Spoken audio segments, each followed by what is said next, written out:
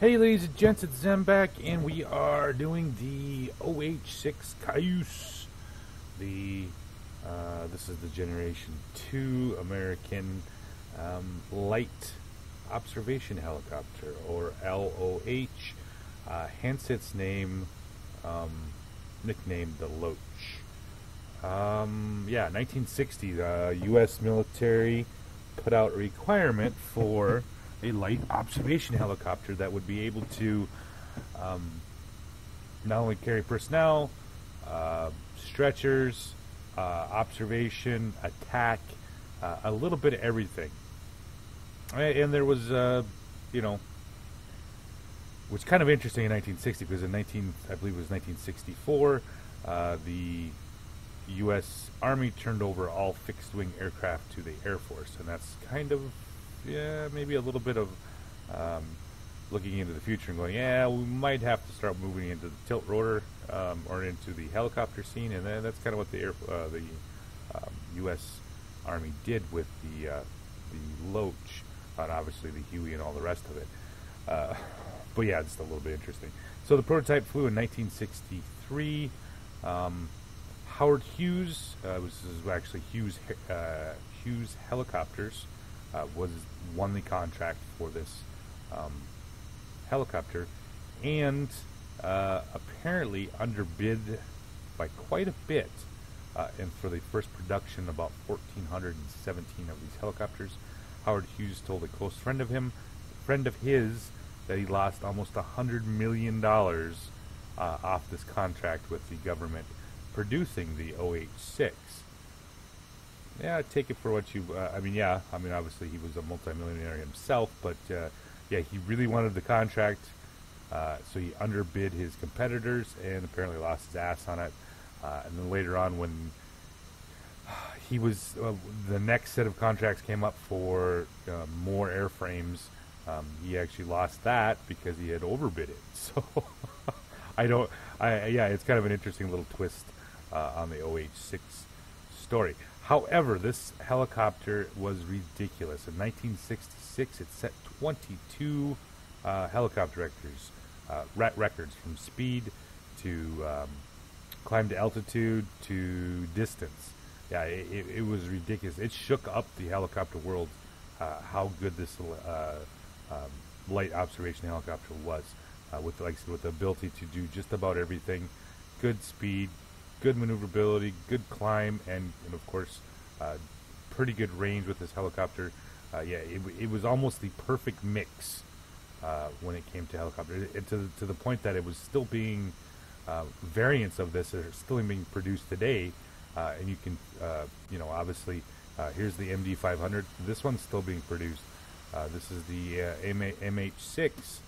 These are all descendants of the OH-6. This is the attack version of the OH-6. These things are still being produced and still being used by the military, which is kind of interesting that this aircraft design is as old as it is, but still considered, a top-notch helicopter. It had an interesting history in Vietnam. They lost 842 of these helicopters to enemy fire, roughly. Obviously, they said vast majority of these helicopters were lost to friendly fire. So 842 of the 17 odd helicopters were shot down in Vietnam. But they were using it, like I said, they were using it for everything. I mean, this was observation, crew transport,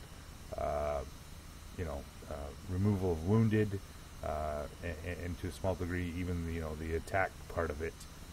It was multi-purpose, probably even more utilitarian than the Huey in some regards. The CIA used it on some clandestine operations. They actually did a wiretap in Vietnam using 2 of these helicopters, which is kind of interesting that you would do a wiretap, but apparently it didn't sound like it was a terrible illegal operation. It sounded like they actually went into North Vietnam and did the wiretap with these helicopters.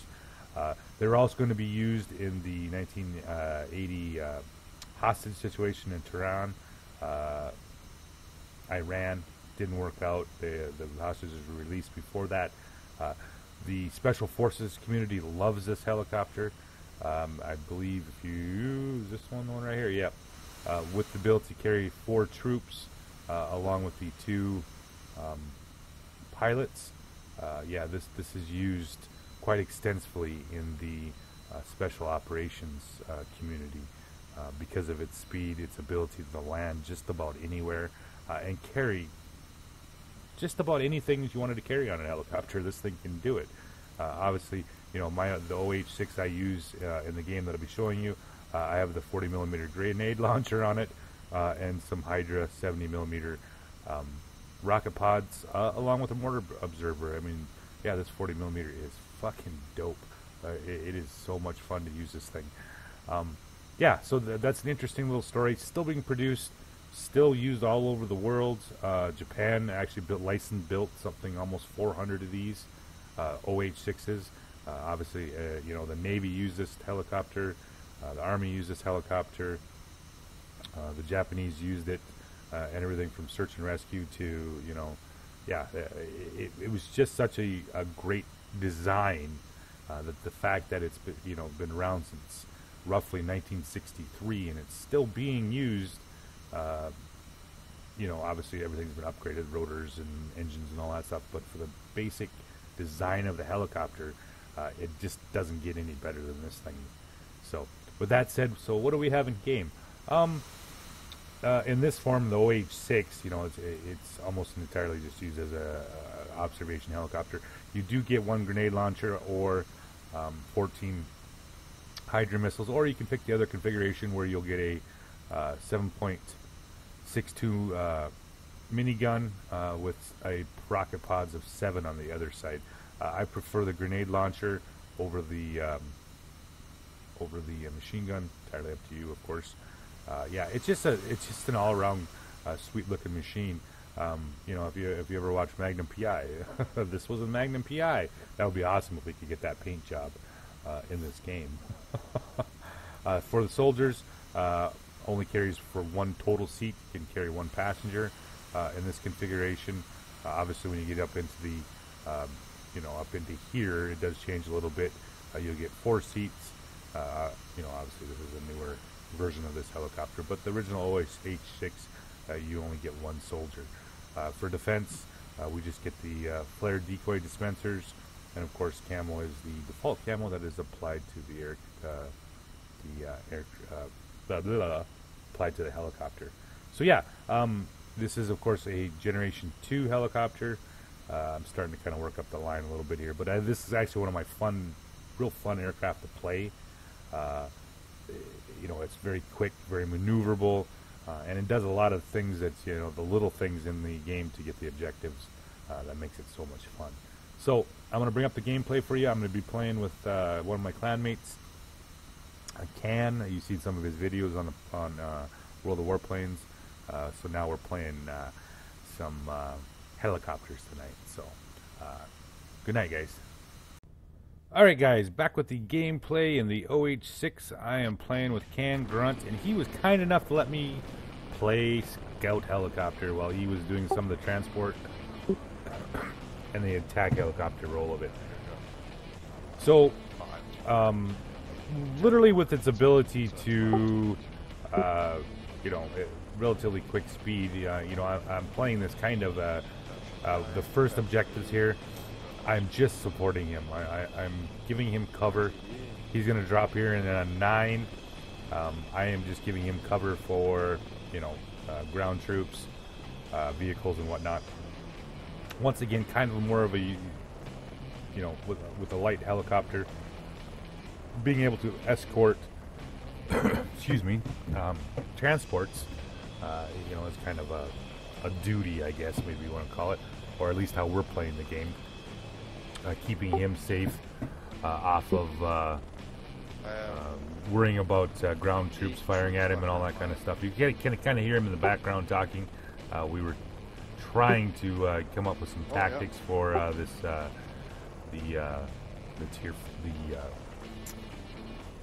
working together with the scout helicopter. I'm fucking stuttering tonight for some reason. Working with the scout helicopter and him working with the transport. So now you see we got Capture 3, which is under fire right now. And this is kind of what the scout helicopters do. That's exactly. You know, they should be the ones that be moving in ahead of either the attack helicopter or in front of the transports, you know, to clear the way with AA positions and man pads and all that kind of stuff. Because with the observer, you have a little bit better view range here. So I'm going to pop the hill here. I'm coming in low over the top of the hill right here, and I'm just going to set up here. He had dropped some mortars for me with his transport, you know, and here I'm just checking 3 out just to make sure there's nothing here, so when he comes in here to take it. So picked up some baddies here. He's coming in right in behind me here, and my job with the 40 is of course to clear out these enemy troops while he comes in with the transport here. So I'm starting to work over the troops pretty hard. That's what I love about the 40. You don't have to be quite as accurate with the 40 compared to the machine guns. However, I have a little bit of trouble hitting some shit here. Finally finished him off. He's he come in hot. He got a little bit he got shot up a little bit here, so now he's just pulling out of the he's talking about burning. So he's pulled out. We've captured 3, picked up the objective here. So now I'm going to be off looking for the next thing. He's RTB right now, returning to base, so he can pick up his next helicopter here. I still have my 14 missiles, and of course my grenade launchers up. Plus I have mortars out and about here. So I'm heading over here to see if I can find and destroy enemy vehicles in the marked area, as well as Zone 7 and 8 enemies en route from 8. So yeah, and I really, since I don't have any ATGMs, anti-tank guided missiles, dealing with some of these armored targets are a little bit of a pain. However, I do have mortars, so you know, this is exactly what I'm going to be doing here. I'm going to pull in here. I'm going to get set up here. They have a armored convoy coming from 8 to 7, so I'm just pulling in here real slow, setting up. I'm going to pick up the try to start spotting these guys coming in from 8 to 7 here. There we go. So since I don't really have much to deal with these guys other than my mortars, I'm kind of requiring a little bit of, since I know the mortar crew here is relatively close, I don't have to do much of a lead here. So usually with these armored convoys, there's always the tank in the front, and he is a bitch to kill. Mortars really don't do a whole lot to him. However, the lightly armored vehicles are a little bit different here. So I start using my rockets, start nailing the tank, pick up the assist on that, finish him off, and of course we pick up the objective, all done. You know, and that's kind of the utility of this helicopter in this game, with its ability with the mortars, with the rockets and the grenade launchers too. I mean, you obviously don't want to run in and fucking try to see if you can fuck up tanks with it, but lightly armored vehicles, troop concentrations, that kind of stuff, that's its bread and butter with this helicopter. You know, it's got a good top speed, not quite as as fast as the attack helicopters or the transports, but quick enough to get you from one part of the battlefield to the other. So pull back in here. I need some more rockets. I need some more ammunition for my grenade launchers. Pull in here. Let's see if I don't fucking die. Dope this up a little bit here. There we go. Sometimes you lose a little bit. You know, you don't play this thing for a month, and then all of a sudden you get back in and you're like, huh. So, picked up my rockets, got my grenade launcher completely full, and we're kind of discussing a little bit of what we should do here for tactics and where and when we're going to be going here. So objective, we've failed one objective. Going up into 6 would be almost a suicide mission, because it's with the AA positions at 6 and 7, 8 and 5. You can't really sneak in there without getting your shit shot up. So support convoy from 10 to 8. and that means that the convoy here is left 10 and currently on its way to 8 here. So I'm going to try to move into position on 8 and pick up some AA positions. Ken is moving in here slowly, but maybe not slowly, but surely here. So we got the 3 AA positions. He's brought in the Cobra, and he nails 3 of them right before he fucking rice patties it right into the ground. Excuse me. So we've picked up 8, knocked out all of the baddies here, and right now currently we have a convoy from 10 coming to 8. Hopefully this will finish off our objective, and we'll get some more points out of the deal. Yep, here comes our convoy. They're going to cross here. I'm just going to fly a little cover right now. You know, that once again, utility helicopter. If you got to do it, you got to do it. And this thing's able to do a lot of that stuff. You know, stopping convoys of armored vehicles like that. You don't quite have the firepower unless you have, of course, the mortars up, and then you can. For example, when you nail at least one of them, anything behind it is going to stop. So while I wait for him to move in here, completely into 8 here, I'm going to pop up over to the ridge here slowly but surely and start picking off some of the AA mounts. He's rolling solo, or AKA Can, has dropped his mortar crews, so every time I'm using his mortar crews, he's getting XP, so it kind of works out pretty nice for us. Pull up here, I get the kills, he gets the XP from the use of his mortars.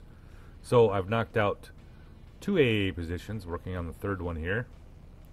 Sometimes I get a little, maybe the words for it is impatient. That's why sometimes you see me double click on the mortars. So of course there's a fucking man pad. There's always a man pad. Yeah, so bring up the 40s. We're going to see if we can start nailing some of these guys, and they don't ever miss. Around we go here. Now I'm right on target here, and I can't figure out why the fuck he's not dying, or him. Yeah, they're fucking Terminators, I guess. So fuck it, I switched to the Hydras. Yeah, there we go. That's a little different here. And I know there's one more up here, I thought, but we picked off 2 heavy machine guns and 1 soldier eliminated, so not too bad. Now I got a convoy coming in from 4 to 8 here. I'm going to pull back.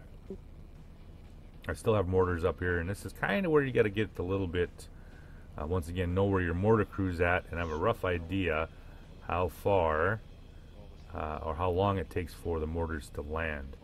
I don't have a completely clear sight, but I do have a pretty good idea.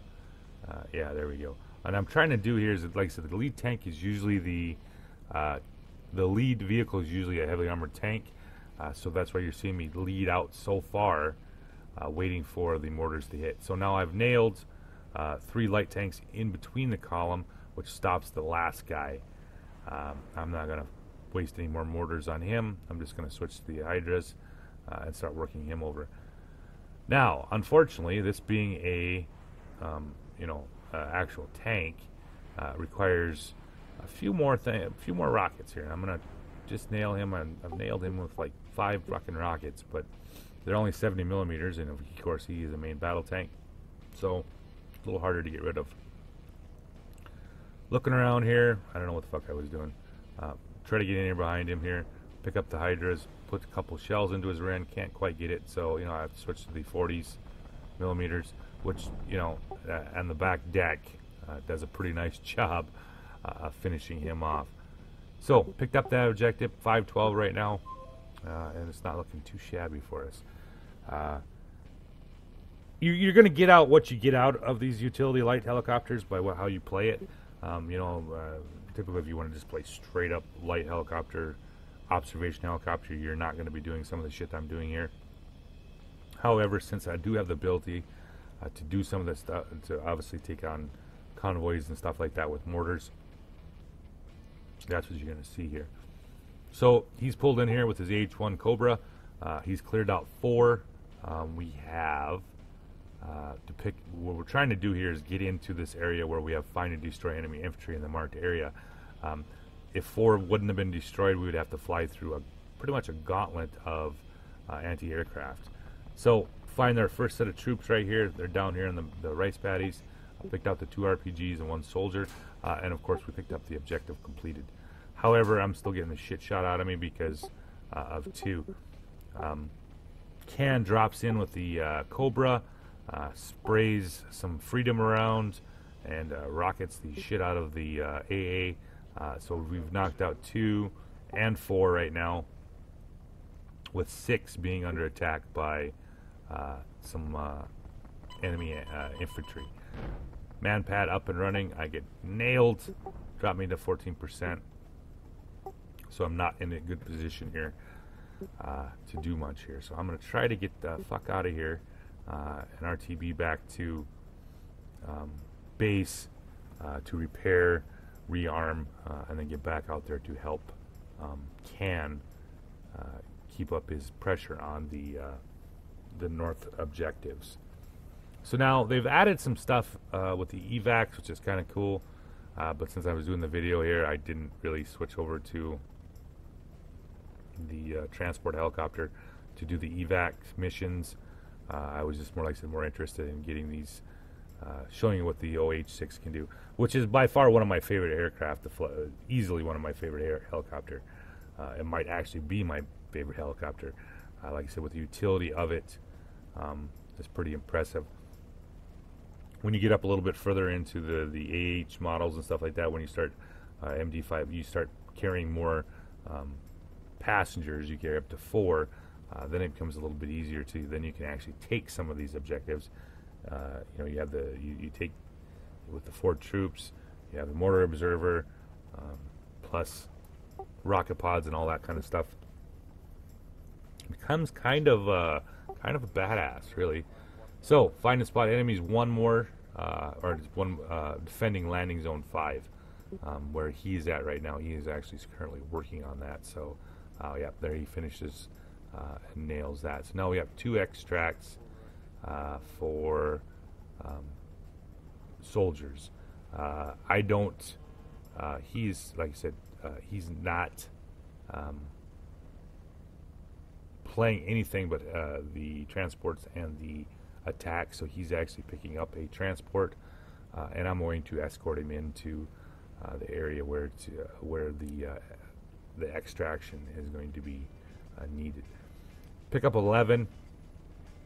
I thought, well, let's see if we can knock out some of these light AA vehicles, light armored vehicles here. So I was like, I'm not going to waste any more mortars on it. I got some rockets here. We're just going to make a quick pass through there. Didn't hit shit other than the ground.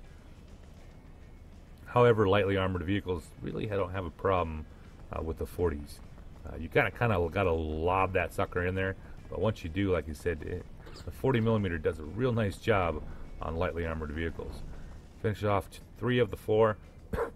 Pull around. 1 more to go. And that, of course, is the main battle tank. So I'm not quite got enough firepower. I have to get to his rear. But Can has showed up here with his AH Cobra gunship. So he's going to do a number on him with that bigger caliber gun and rockets and whatnot. However, drop down 40 millimeter grenades to the rear of just about any tank will go boom. So we picked that up, and now we are rolling back to objective here. I'm returning to base to rearm. He's going to pick up the transport helicopter, and then we're going to go. I'm just going to escort him to the zone to clear anything that's could possibly going there. So we picked up a UH. We've actually picked up another player now, Texas Red, in the UH-1D Huey. So I'm going to drop down here. He's going to switch out his helicopters. Oh, that's a badass looking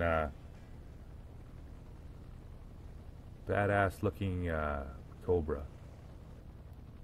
So, I'm sorry, I picked up the CH. Yeah, there we go. My bad. I'm actually going to be flying the CH. So, we'll just skip ahead of here a little bit here. and we're gonna drop the troops in here for the last part of the video.